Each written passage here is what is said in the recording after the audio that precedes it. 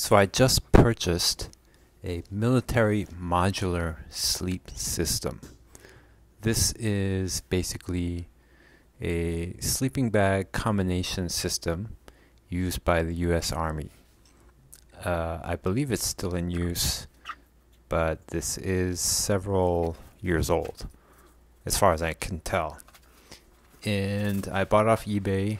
It was a military surplus seller, and so this is used. But what this is a military modular sleep system, meaning it's made of components that can be used together or separately. And it's also known as a Army bivy bag system or something like that. But bivy, if you search bivy, like B-I-V-Y, which is short for bivouac, meaning like very temporary shelter. And this is very minimal in terms of shelter. This is it, what you see here. So this is the outer bag that you're seeing. It's got digital camo print on the top. And there's the bottom. It's just a solid color, solid green. And that is the exterior cover. It's waterproof. And so you could sleep in this basically in all weather and be dry inside. And then, as you can see, I just pulled out a sleeping bag. That is the intermediate bag made for colder weather. And that I just pulled out, the darker green, is what's called the patrol bag, which is lighter and made just for kind of, I guess, not as cold weather, milder weather basically. And so as you saw, I pulled each out of each other, and you can use them separately, like this patrol bag. You could use it to, when the weather is not as cold, and then you could put it inside the intermediate bag, the lighter color bag, together for when it's colder. And supposedly it's rated to negative 40 degrees if you use all three together. I just showed you the tag. This system is made by a company called 10-Year Industries, and I believe they only manufacture Army or military goods and typically colder weather items like this sleep system. And I saw that they have some jackets, thicker jackets for colder weather, jackets and pants. So what I'm doing is I just bought this. I just got it today. I'm checking it out. I'm looking at the tags. So the sleeping bags will have tags at the foot. And I'm also just checking the condition, checking the foot area, see how clean it is. I was giving a sniff to see how it is. Basically, it was smelling really good. The seller had, or whoever had washed the whole thing. So it had a nice aroma to it. Didn't smell used at all, and overall it was in very good condition. So this is the bivy bag. It's really well made. It's the interior seams are taped, so you know it's waterproof, and you know that. Okay, this is the second generation of the modular sleep system. The older version had a different kind of camo print. They call it woodlands camo print or woodlands. And then this is the digital camo print bag. And so being of a second generation, you know they must have improved upon it. And, you know, this is what they issue to soldiers in the Army when they go out, or I guess deploy into the, I don't know what you call it, the field. I'm not military, so I don't know the exact terminology, but I know that military surplus items have to be good quality. Even if the lowest bidder did win the contract, it's still got to meet certain minimum standards, right? Anytime you put up a request for proposals, there's some kind of criteria list, and major manufacturers will bid on it.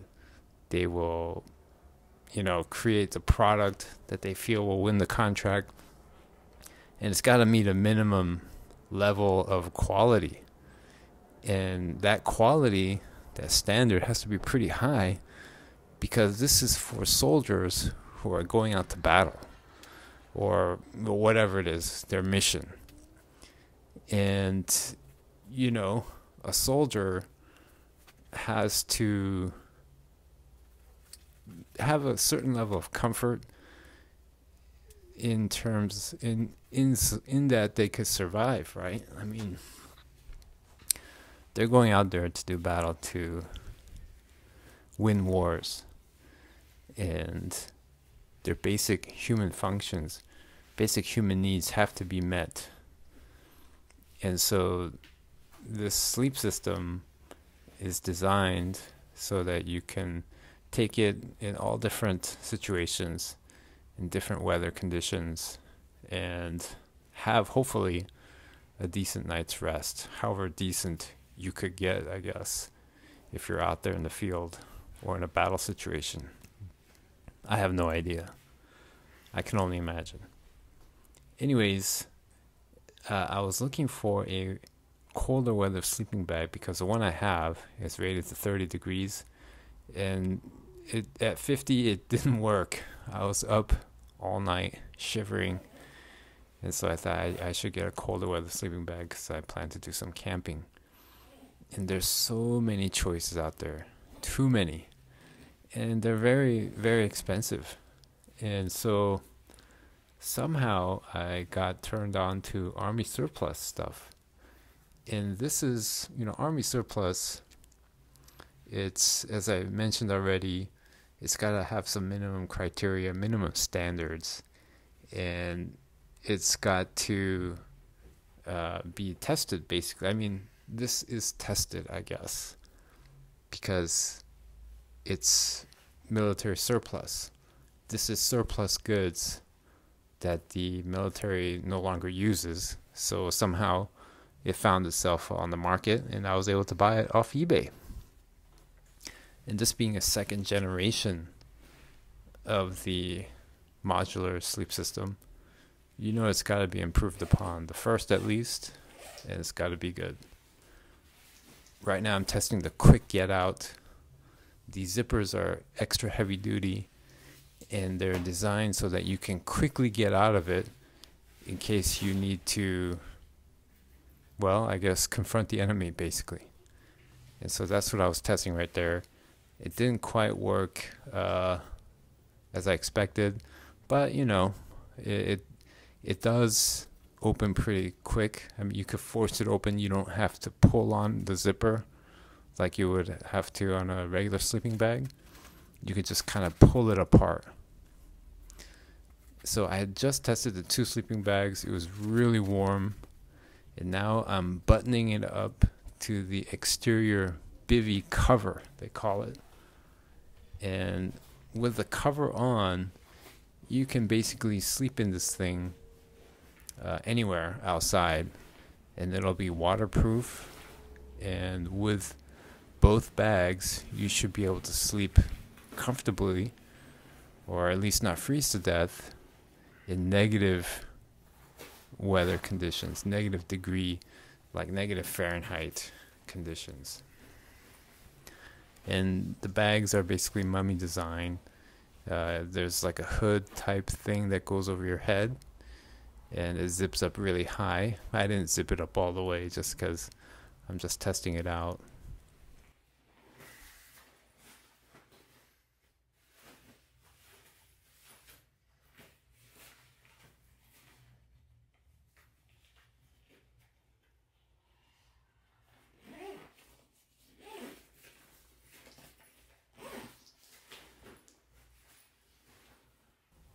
So once you're inside, it's not like a whole lot of room. I mean, it's obviously not a tent. And so, you have the mobility of a sleeping bag inside. So zipping it up is not super easy.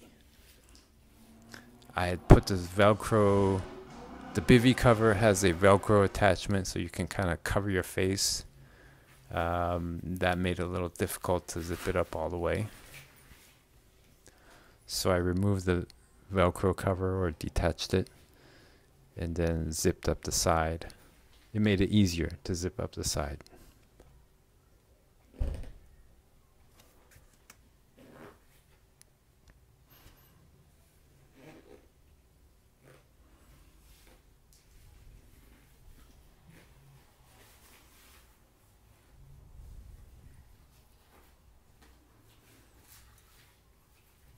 So it's basically a sleeping pod.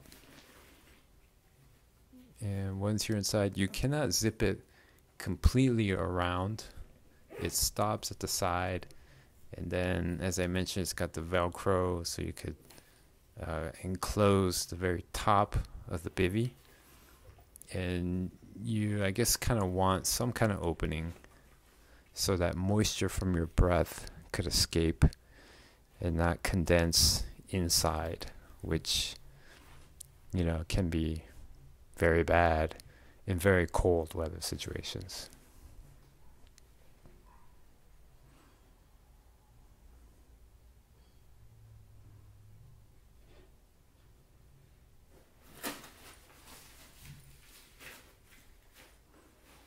Now I'm testing the quick get out. It's not working quite as well. If you sit up, it makes it easier. You can just pull it apart and relatively get out quickly to face any threat that might be coming your way.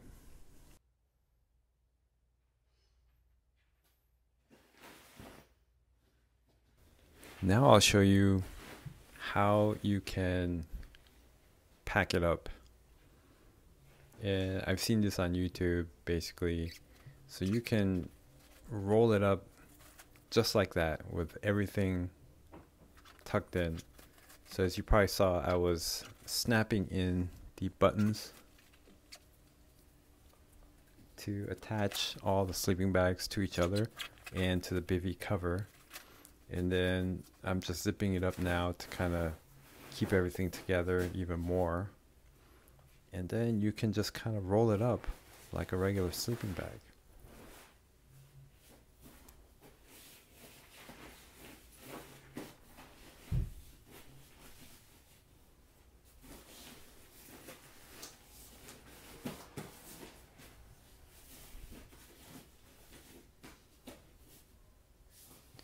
And it packs down pretty much like a regular consumer sleeping bag you might buy at a sporting goods store. You probably could get it much smaller than I end up getting it, but this is my first time rolling it up. I'm not trying to make it super compact, but just trying to get all the air out and hold it tight against each other or against itself, and just trying to make it as small as I could, but not trying super hard. And the bag, the stuff sack, it's just like any other camping bag stuff sack. It's got a bunch of straps. It's got a top cover so that you can kind of seal it in the sleeping bag. And yeah, it's very much like a typical camping sleeping bag you'll find at any sporting goods store.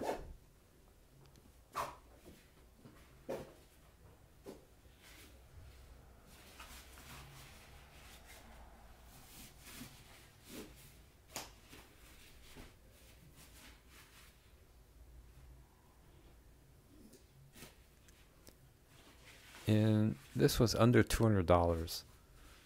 It is used, but the one I got was in really good shape. Only had one maybe wear mark on the stuff sack, and maybe some of the filling was kind of pulling out in some areas. I mean, very, very minor. Overall, I'm just very satisfied and happy with this purchase. For under $200, getting a sleeping bag system at least that'll take you under 40 degrees Fahrenheit for 4 hours, they say, which you know, maybe if you're camping, 4 hours is not enough, obviously, but hopefully it won't be at negative. I mean, first of all, if you're camping at -40, that's pretty rare, right? You wouldn't normally want to go out in conditions like that. Overnight, you never know, it could get that low, but probably not in most situations. You're not going to go camping when it's that cold. But anyways, I thought it was a great deal. I was confident in what I was buying. You know, there's just so many choices. You just don't know which one to get. Sure, you can look at all kinds of reviews and videos, but at least the U.S. Army, they're going to buy right. They're going to try to buy it right the first time. So you kind of have something that's vetted already. It's what they issue to all their soldiers who they depend on to win battles for them, right? So anyways, that's the military modular sleep system made by Tenier Industries.